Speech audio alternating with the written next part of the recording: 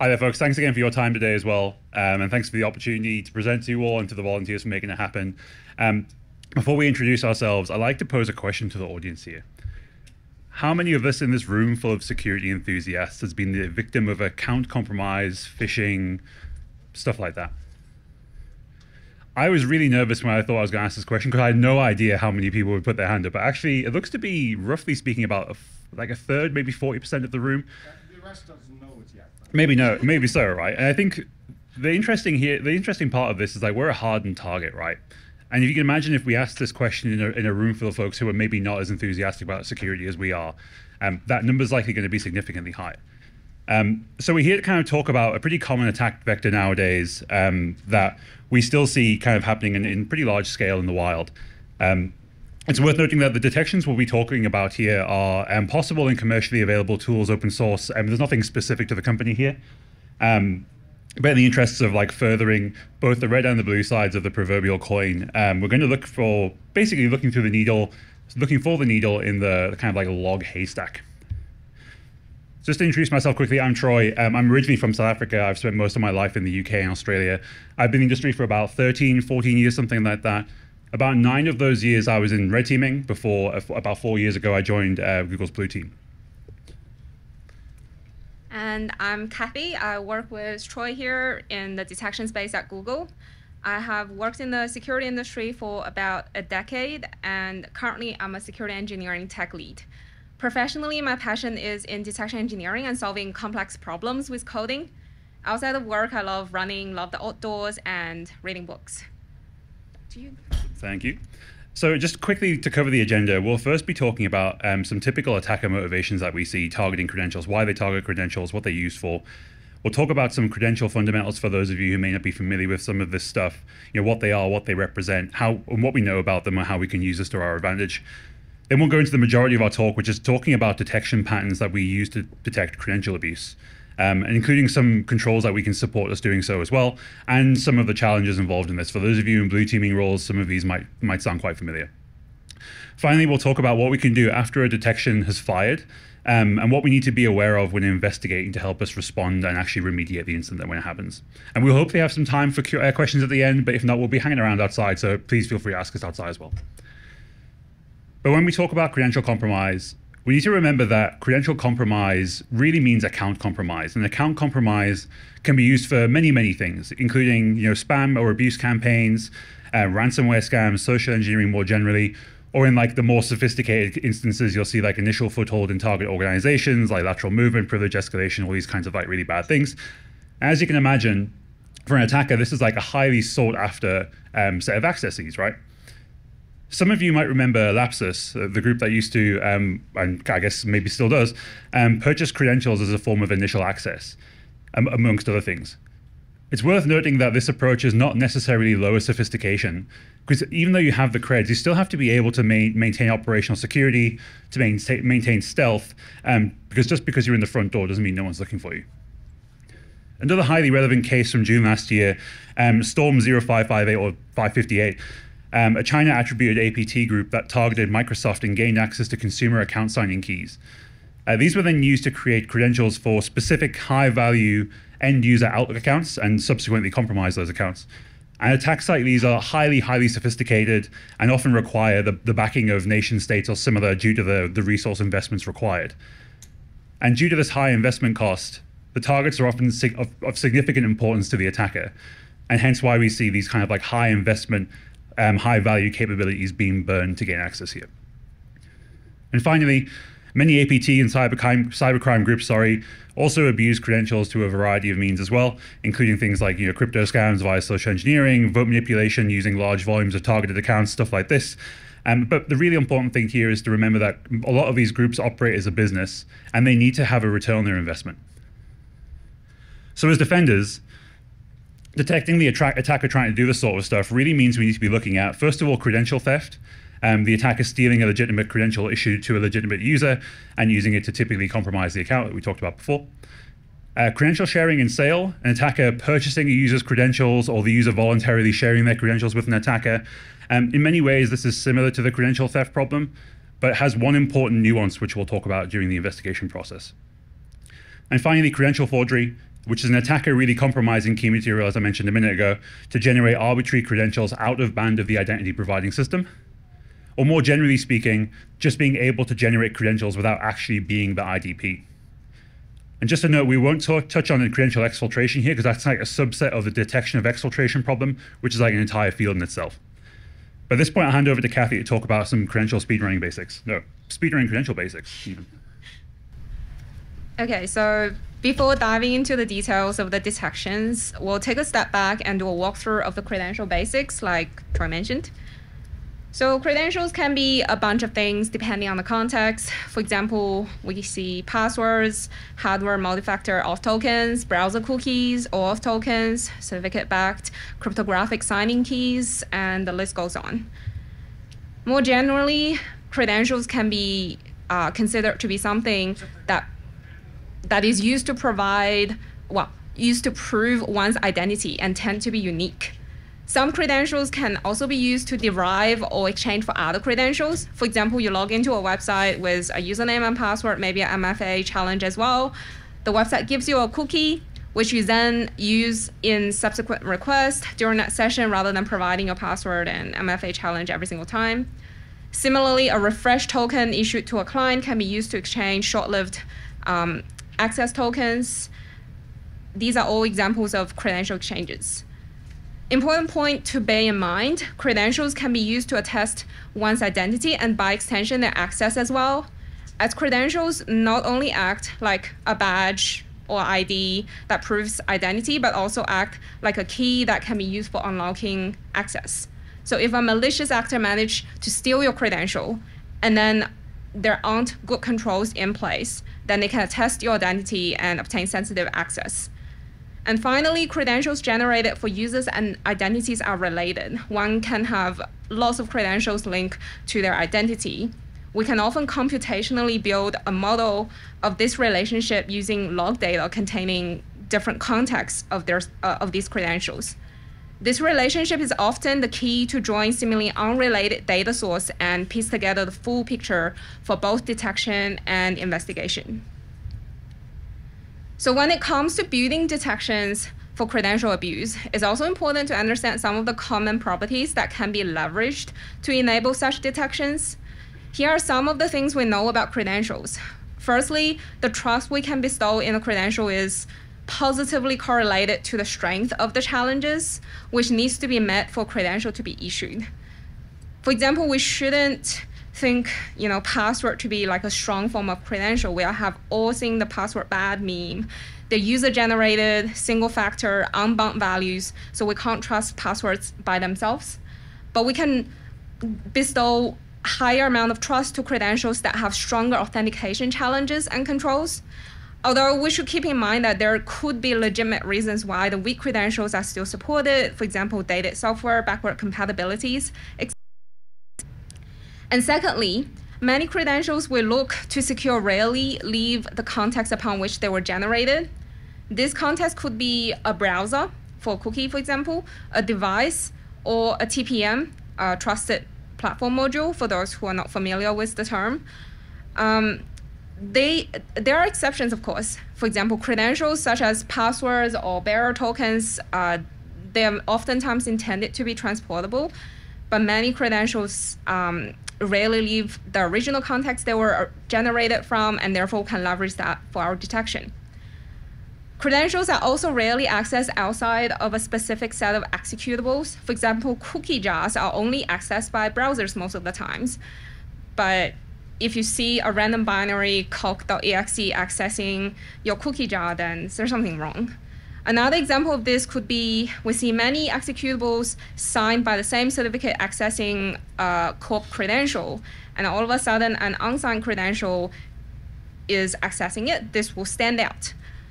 Aside from password, passkeys, MFA, many credentials also rarely get accessed by end users. Typically, access to credentials are automated or performed by a program. Although human access is not impossible, it can be interesting in the context of other detections as well. Okay, so before we start talking about how to use these properties to implement credential abuse detections, I would also like to address a very important prerequisite. We need to talk about logs. We cannot talk about detections without emphasizing this point. Logs are extremely important, a crucial precursor to everything we're about to talk about. Going forward, we'll be assuming we have good log availability and access. We have the ability to ingest, filter, and detect maliciousness within a reasonable time frame or latency. We're not going to talk about how this can be done, as this is not a detection pipeline talk, but we can chat about this afterwards if folks in the room are interested. Okay, so just to reiterate the points, the main takeaway here is your first step shouldn't be trying to implement the detections. It should be making sure your logs do what you need them to do.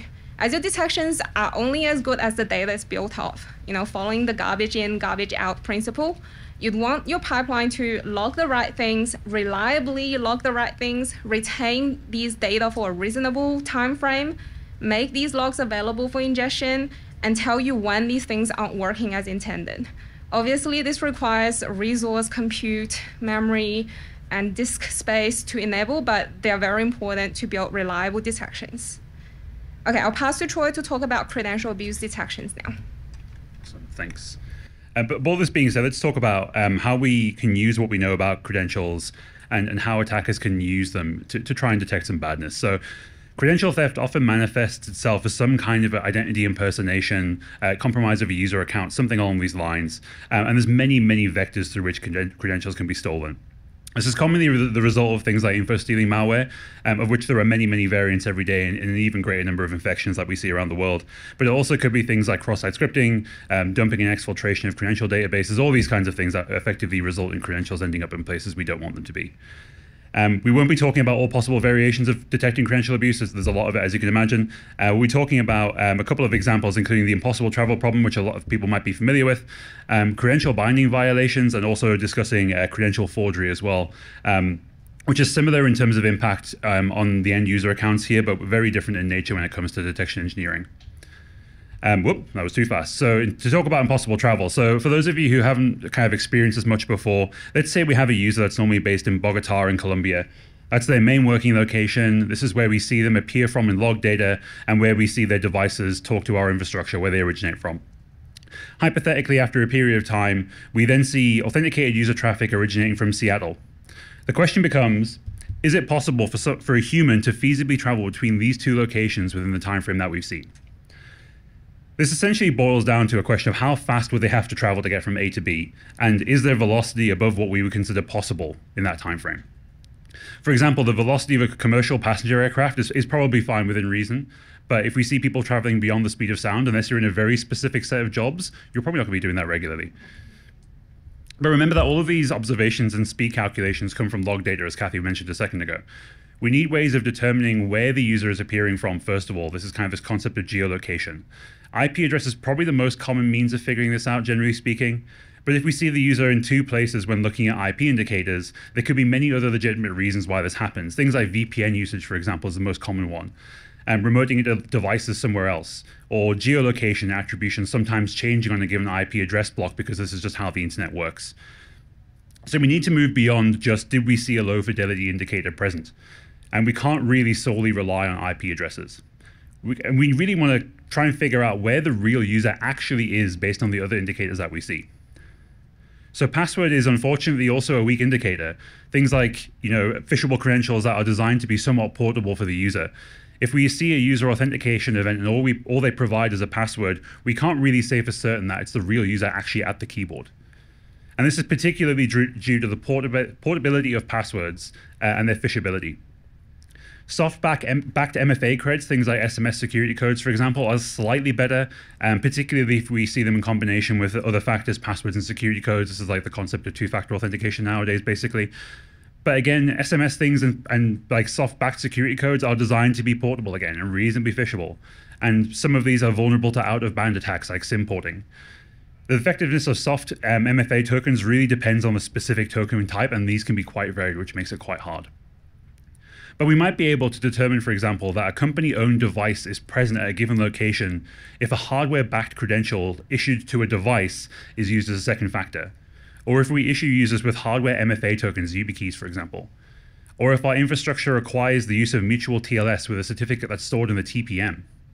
This at least suggests some kind of legitimate, strongly attested factor is present, but it still doesn't mean the real user is there.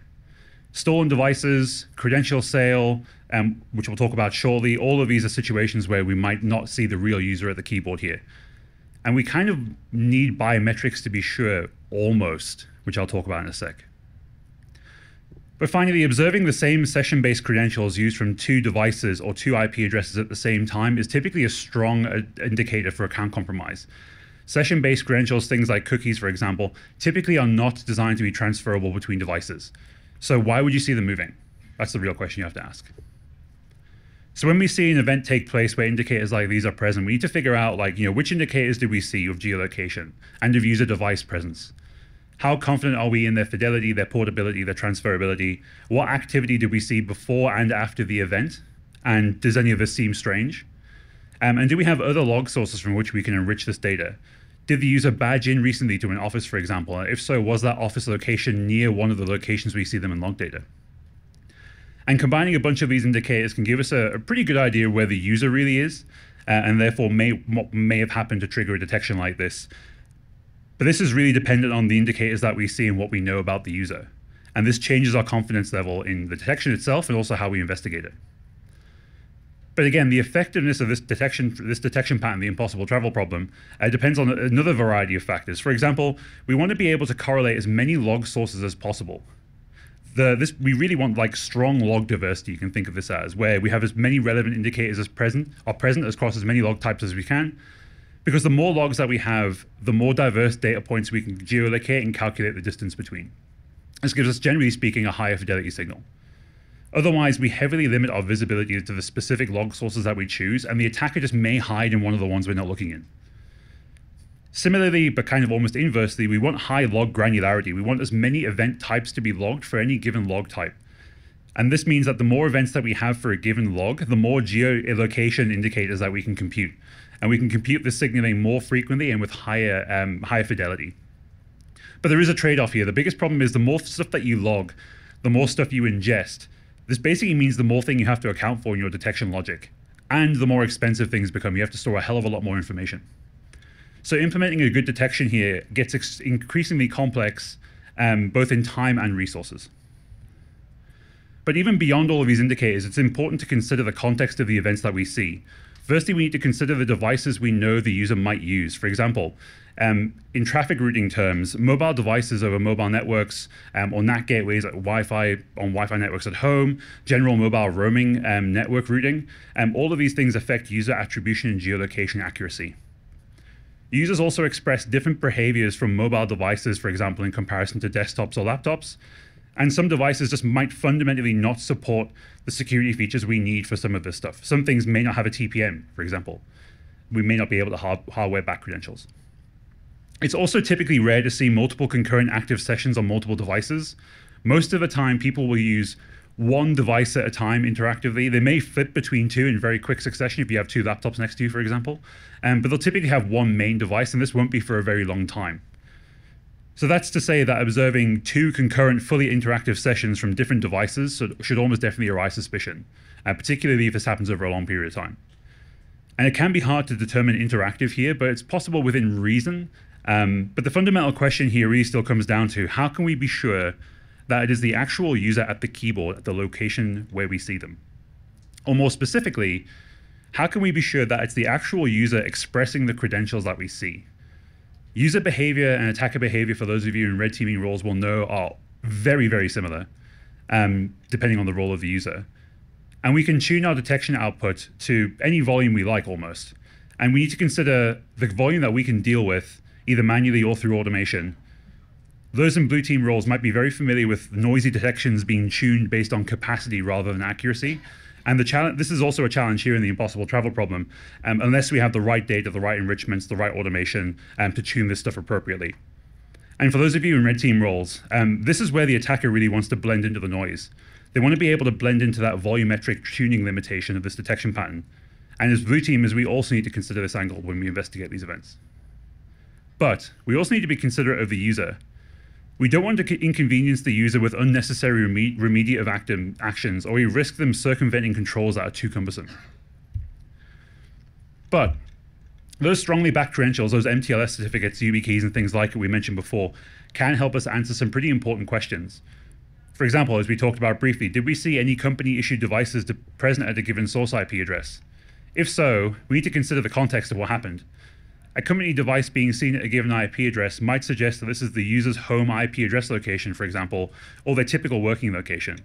Or at least that someone in that location has access to a company-issued device. Note that may not be the real user. This could be an attacker, could be a family member, could be almost anyone.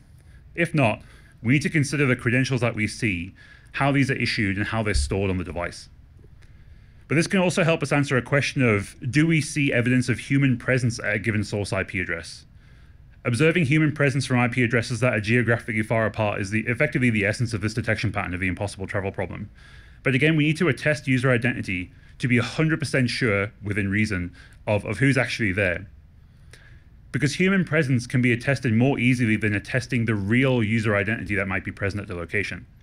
Usage of second factor tokens that aren't biometric, login activities using phishable or transferable credentials, interactive netflow or process logs on the device, these are all signs of human behavior. They may be automation as well, to be fair, and you can pretty normally figure that out quite easily, but it's not actually the real user. You can't be sure from logs. Which, although it is a more difficult question to answer, we now come to our final question of, can we determine which of the active sessions is the real user, the person we issued the credential and the device to? If we have biometric hardware-backed second factor authentication here, this can be pretty conclusive in determining what's going on, specifically that we can know within reasonable bounds which session is likely the real user. But this also has caveats when it comes to enrollment. We can also interdict user processes with additional biometric checks, things like selfie verification, for example, but ML models are getting really good at rendering video, and you can imagine the application of that there. But effectively determining real user presence typically comes down to the best possible combinations of trade-offs and limitations in the impossible travel detection problem. And it's worth noting that for non-biometric hardware second factors, we can't make the same attestation here. We could only state that a human was present at a given location, but we'll talk more about this when we talk about credential sharing and sale. But to summarize the points on the impossible travel detection problem real quickly, if you find yourself implementing or investigating the output of one such detection like this, try and combine as many indicators as you can and weight them as appropriate. Some logs are going to be more relevant than others. We want to filter out known background activity and or noise where you can, because we don't want those things to trigger impossible travel events. And as a result, you don't need to ingest everything. But we want to try and avoid shooting a detection like this for triage capacity, because it's much better to implement better detection logic and noise reduction and enrichment so we can actually outscale the attacker rather than just burdening ourselves with toil. We should also consider how much trust we place in credentials that we can see being presented. If we see high trust credentials and we got confident in their security posture, we might be able to imply a given session is the real user within reason. We also need to consider geolocation granularity and maximum velocity. You might have to ask this question of, like, how far does someone have to travel for this detection to fire, given how accurately we can measure geolocation? And how fast do we think is too fast? Some cases may be fundamentally too fast, like in our Bogota to Seattle example. But some may be just unreasonable, like for someone who would fly from Manhattan to Newark, this is probably not going to happen in real life. Sometimes it might be better just to ask the user what happened if you aren't sure. Often if we aren't sure, it's just easier to ask to understand the weirdness, but there's caveats with this, which we'll talk about shortly as well. But it's also generally worth trusting gut instinct. From what we know of the user, their role within the company, their likely work times and locations, is this likely to be them? You can kind of normally figure this out. Although blending into the noise as is a thing, attacker behavior does generally stand out, again, with a massive set of assumptions there. So instinct and Occam's razor can help make these gut decisions a lot of the time. It's also worth keeping in mind the limitations of impossible travel detections. Unless session-based credentials are available as indicators here, the detection itself is going to be heavily dependent on geolocation changes to a user's account. And we talked about how some of those are better than others, and also some of the challenges there as well. And finally, in practice, as coverage of detection increases, so does the noise level. And it's important to complement the detection with additional controls. For example, credential binding, which I'll hand back over to Kathy to discuss. All right, so as Troy just mentioned, credential binding is a great control to complement credential abuse detections. So this links to a property mentioned previously. Some credentials we look to secure should rarely leave the context upon which they were generated. And if we can bind a credential to a context, for example, device, we can, in theory, detect its theft when it leaves that context and get presented back to us. So let's take a closer look at how credential binding works.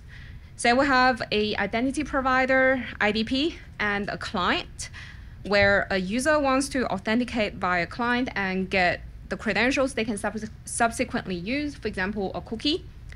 We have some binding conditions configured that we want to enforce. We need to compute the binding criteria when we receive their authentication data, generate the credentials we want to return, and then apply our binding criteria, and log the credential generation event, and then return these bound credentials to the client. And when a user try to use the bound credentials, they would present these credentials back to the IDP, and then the IDP then compute the binding criteria again, check that our computation matches those present in the check that our computation matches the binded criteria that's present in the credential or presented by the authentication client, and then make a decision of whether the credential binding control has been met.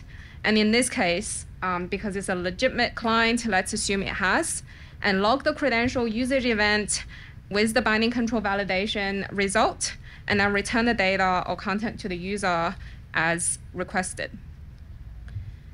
But in the case where these credentials were stolen or used from a different malicious device, for example, we still do the same thing, compute the binding criteria again, check the criteria, make a decision, and then log the event. But in this case, as you can imagine, the control will not validate, and we will be logging a violation of the binding control, and this is the event that we look for in our logs when we write our detections. And then we would like some sort of actions to be taken to remediate the situation. We might expire the suspicious session, lock the user out, log forced reauthentication. There are false positive use cases here too. For example, like a user might accidentally back up their device or reimage their device and get issued a different certificate that doesn't match the existing binding, but it is their credential they're trying to use. It's important to consider these edge cases when developing detections. And similarly to our impossible travel data points, there are a variety of binding mechanisms to consider, although the usefulness of these controls might vary depending on the context and their use cases. So starting from the top, we can bind a client-side credential to a machine certificate, for example, that is backed by a TPM. This is a strong binding as it is non-trivial for the attacker to retrieve and lift data from a TPM remotely. TLS channel binding is an alternative mitigation which could also be highly effective. Channel bound credentials are bound to the underlying TLS session. For example, cookies may be channel bound, or auth tokens can be channel bound. With channel binding, leaked or stolen credentials cannot be used in the attacker's session. The attacker must compromise the victim's browser session directly. Both the top two options, they protect against credentials taken out of the original context and used elsewhere. However, they don't protect against abuse from the compromised device or session directly. And a compromised credential may be exchanged for a new unbound credentials that can be used elsewhere. This is not foolproof, but it's highly effective to spot a class of attack. And next we have IP addresses and NAT blocks. Attacker in possession of a credential needs to be in the same IP address range or originate from the same IP address from where the credential was generated to make use of the credential. We can detect, OPSEC mistakes basically very easily using this approach. But there are a lot of options for the attacker to bypass this binding, like using VPNs or large retail ISP ranges. Specific IP address might be a bit harder, but not impossible, depending on the circumstance as well. And finally, we'll have time. It can be considered as a binding control in the form of an expiration window. Unbound credentials can be expired to mitigate the impact of any potential compromise. Having said that, time in general is a weak binding control. This is where we see a lot of credentials targeted by credentials theft today. And automation can be easily used to bypass time windowing as well. So we just talked about controls that try to prevent credentials from leaving the original context. To leverage these controls for detection, it is important to understand why a binding control was engaged in the first place. If a binding control fires, this implies the credential has been moved elsewhere. We can mitigate this by force the user to log out, but we should still know why did this happen and investigate it. It could be a malware-infected laptop, for example, or it could be just user procuring a credential for attacker. We never know until we look. It is important to remember that the attacker can easily try again. So just because we mitigated this one time, we need to make sure we keep the cost high for the attacker per iteration as well. We've been talking in depth about credential theft. So far, it's time to talk about a similar threat, credential sharing and sale. This technically is not a standalone detection pattern, but nonetheless an augmentation of what we've discussed so far. The difference is complicity and intent. In the case of credential sharing or sale, the user is likely complicit. This means we need to consider intent in our investigation. Someone might be sharing the credentials so they can get access to a personal doc saved on their corp account because they're traveling and their family member is still at home. They could also be sharing their credential because they have sold them. Post-abuse context enrichment is very important here. Ideally, we should find out what actually happened after the credential were used in an unexpected manner. And also, biometric hardware-backed MFA tokens are very useful here. If we see evidence of a hardware-backed biometric token used, this is a strong indicator that the user is either present or complicit. Note, if a user is complicit, we also need to be careful during our investigation and response. First, we need to consider when and how to reach out to the user. This can be a very sensitive discussion. Don't underestimate your time investment. Be especially conscious of your tone, and don't assume malintent. Just because someone gave away their credential doesn't mean they personally hate you, for example. They could just be asking a family member to get a personal doc. They could be in a very hard position, and this seems to be the way out. Many factors can be easily misassumed, so be sure, hypothesis, and prove, don't assume. Next, we have one notably different detection pattern. This one is forgery. As Troy mentioned previously, we have the Storm 0558 case from the last year as an example. At a high level, we can think of the attack in a similar way to that particular case. Normally, an IDP will query a key material stored in a storage device to sign a credential. This is where highly sensitive key material is typically stored. But then an attacker might use a foothold to compromise or leak the key material somehow, and then exfiltrate the key material to their C2 infrastructure. And the key material can be used to create and sign a credential out of band of the canonical IDP. And then they can provide the credential to authenticate themselves, which the IDP would recognize as cryptographically valid and grant access. And this is the whole flow. To detect this type of attack, let's take a look at some logs. Let's say we have time extending down. We have two streams of events from the standard credential workflows. We have a creation stream and a usage stream. Both streams should have a unique ID for each generated credential, such that we can map every usage event back to exactly one creation event that happened in the past. With this premise holds true, we can then check for the violation of this condition. And this is basically what the usage of a forged credential look like. A credential usage event without a corresponding creation event. We don't have the creation event because the attacker minted the credential out of band, and it wasn't created by the canonical IDP, which writes the log. Having said that, there are some underlying assumptions and limitations for this detection that we haven't mentioned so far. So the first thing is our pattern here assumes that the forged credentials are generated out of band by the attacker, and then used against the canonical IDP. So the system that issues the credential does not retain the state of any generated creds. So the credibility of the presented identity is solely established based on the validity of the cryptographic signature. And then secondly, the credentials here cannot be forged online, i.e. the IDP itself is not vulnerable to any exploits that affect credential generation. So the integrity of the generation process is strong and we can trust it. In terms of the limitations of this detection pattern requires logging to be as close to 100% accurate and complete as possible. For example, if we don't have a credential creation event, we need to be sure it's not a log loss somewhere. An alternative to this is statefulness. If the IDP itself, the server side, maintains states for the issued credentials, we can then just check the state machine for a given credential to ensure its authenticity and alert on any invalid credentials being presented to the system. And I'll hand back to Troy about what to do about these detections. Thank you. All right, so you can imagine if some of these detections fire, we obviously want to do something about it, right? So you might be wondering, tangentially to this, why not just detect all things like info-stealing malware? Well, the problem is there's just so many ways to steal credentials, and we often have not that much control over how and where they're stored. Trying to detect all of the theft options here can be really expensive, time-consuming, and also highly variant, meaning a lot of this can be hard to write. But there's a very small number of places where the credentials that we're talking about are used, validated, and checked, and these are our like core identity providers.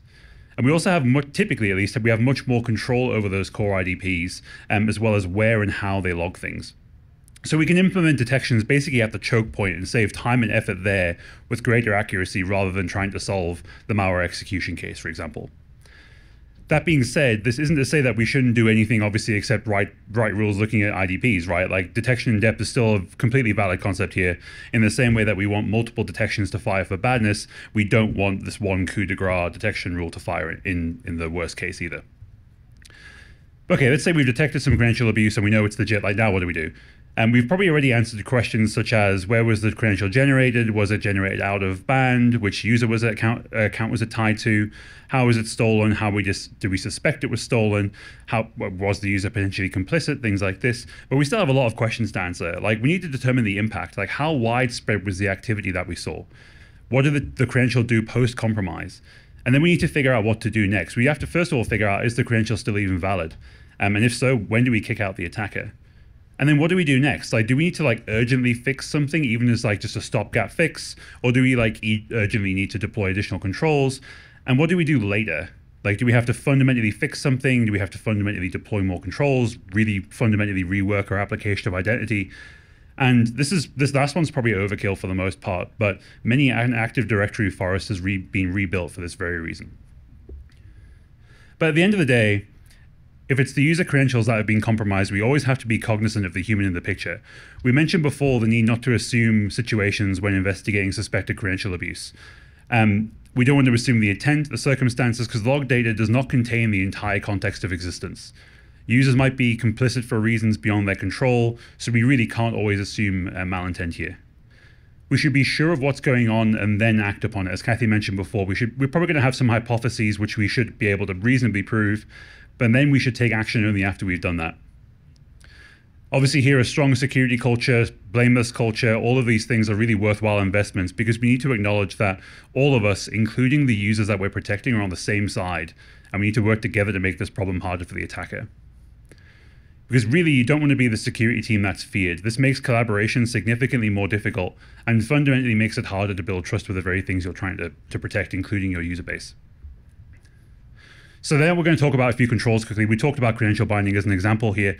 But statefulness, Kathy mentioned, is a really good example. If you can track the state of a credential, then we can validate its state when presented back to us and invalidate sessions where we see an invalid state transition. And this requires the attacker to be aware of a state machine and of the credential's given state in a point of time within that state machine, which is very hard to do unless you're internal. We can also start automating exploration or forced reauthentication processes. These are good in theory. But if the initial authentication challenge is weak or phishable, then the attacker might already have phished all of the components that they need to be able to pass the checks. We also especially need to consider usability when it comes to controlling credential abuse. If we challenge too often, or if the challenge effort is too high, then users are going to start working against us. And usability here is really a function of the challenge overhead we're implementing, the frequency at which we present it, and the actual effectiveness of the control. And we need to get this function right to avoid overburdening the user. Human exploration and remediation, these are kind of like the actions that may be taken by someone who investigates one of these incidents. Sometimes you might need to know more before a control kicks in, but the challenge here is to know when to act. This can really vary by the user that's being targeted, the processes in place, but we don't want to alert the attacker or inconvenience the user, and this is a hard balance to strike. But we also don't want the attacker to progress too far either, so there's a very delicate balance in making these decisions. But this doesn't mean, however, this does mean, however, that we can be considerate of what is appropriate given the user's needs. Just want to talk about obscurity before we close out. It's obviously a meme to solely rely on obscurity, but an attacker doesn't know what they're up against, so a single OPSEC failure can often lead to detection.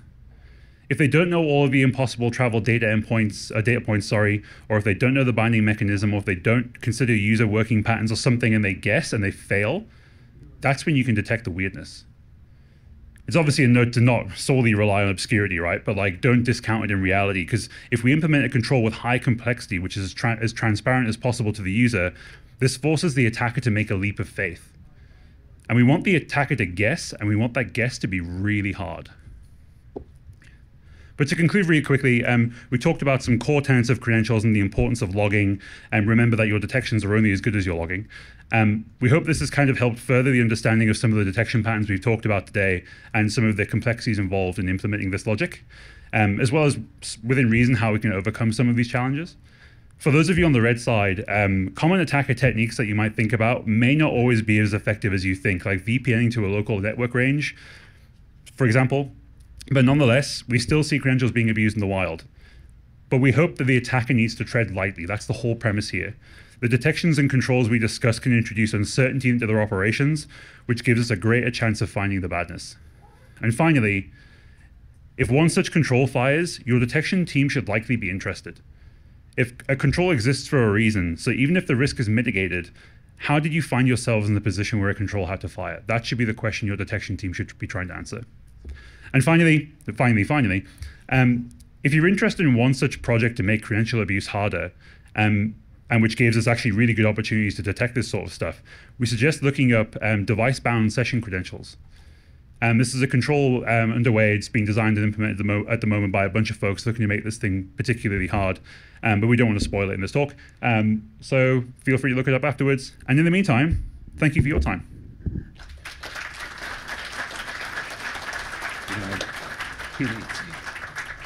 Questions? It's got to be questions. Nice. Yeah, all questions. Good. Oh, sorry. Somebody was standing up behind me, so I thought it was him. Thank you. That was great.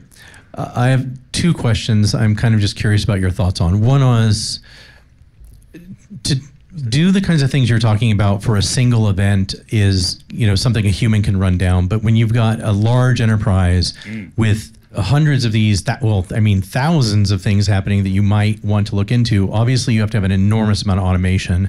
I'm curious about your thoughts about that. And the other thing I'm curious about is most organizations have scores of different types of, authentication systems.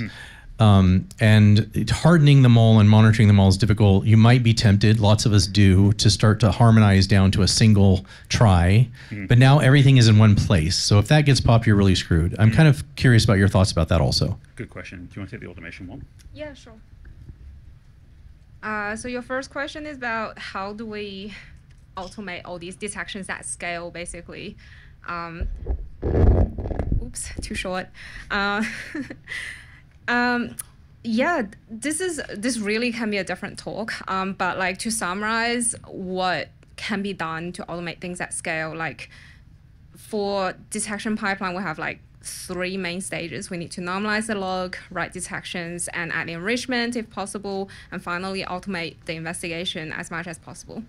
Normalizing the logs is very, very important because that's the stage where we can make sure we have the data available, we have really good valid data, and it is structured in a way that we can use it. The detection part is also very important, obviously. It's usually depends on the log volume. You might need to leverage some sort of data processing pipeline that supports a big data kind of scale processing. And in the end of the day, it needs to be flexible enough to support different detection patterns. It can't just be like a filtering of certain thing you're looking for. It might need to support like batch lookup, streaming kind of ingestion, like comparing different windows of things. Like we can talk about the detection patterns later, but like to enable some of these detections, you usually need to ingest more than like a few data sources, and the way they come in, they get delivered, and how you can process them like varies quite a bit. And finally, I guess we have enrichment. This is where we can like auto-close things at scale, because like you said, lots of these things will happen. Like thousands of users will make all sorts of weird, like what we think is weird anomalies in a log, and now we would end up like not being able to investigate all of them. We would come up with criteria of like, how can we determine this is false positive, like really like confidently, and codify all of these and put that into the detection as well as enrichment, and then auto close as much of this as possible. So the only thing that gets surfaced to the queue is mostly like high fidelity detections. Anyways, I will. Time, or can I respond to all that? We can have one or two more questions. Just to answer the second part of that one really quickly, actually. Sorry to just interject real quick. I think like the trade-off between like consolidation and siloing of identity providers is like, there's also another angle of like business requirement, because some stuff, you can't have in certain regions or whatever it might be. I think first of all, if you have like sharded, you have to prioritize them. Like typically I would say like, look at the things that are known in the wider world first, right? If things can procure credentials to the wider world that is, well understood as an attack vector, like I'd probably look at those first. Internally is also equally as important, but like there's a higher bar to meet, so maybe get around to those eventually, but not right away.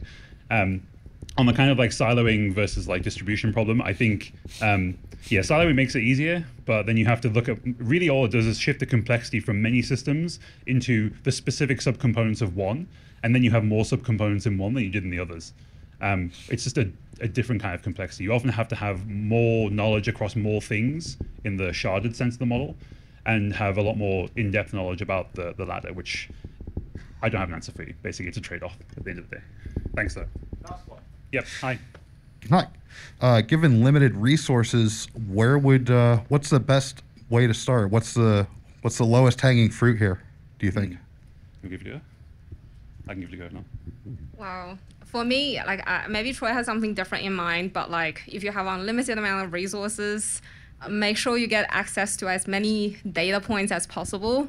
That's usually quite hard, way harder than people would imagine, I think. Yeah, managing stakeholder relationship, and a lot of the times the data source comes from like external partners as well, which makes it even worse. I just turn it all off, just don't let anyone log into anything. No, just kidding. Honestly, I think in limited resources, right, it's prioritize what you're detecting. I mean, it's a similar theme, unfortunately, so it's a bit of a cop-out of an answer, but prioritizing what you need, right? It's like threat intelligence is great here. Like if you know what you're trying to detect, then just prioritize your resources towards those things if you can. That may not always be possible for various nuanced reasons, but typically speaking, when you're looking at, like, you really have to make a decision on if you're going to detect large amounts of low sophistication, high volume, or high sophistication, low volume in the inverse. If you're looking at like a lot of low sophistication attack vectors, then you're probably going to look for a small number of log sources, because most of your data is probably going to land in like your core IDP logs. Inversely, if you're looking for like high sophistication, then you're probably looking at more log sources, but probably not looking as many events per log source. So it's kind of like the point I mentioned before about like log diversity and log specificity. You have to probably have a trade-off between those two things. But that's a good question. Thank you. Okay, that was the last one. Thank you, Kathy and Troy. Another round of applause. Thank you, folks.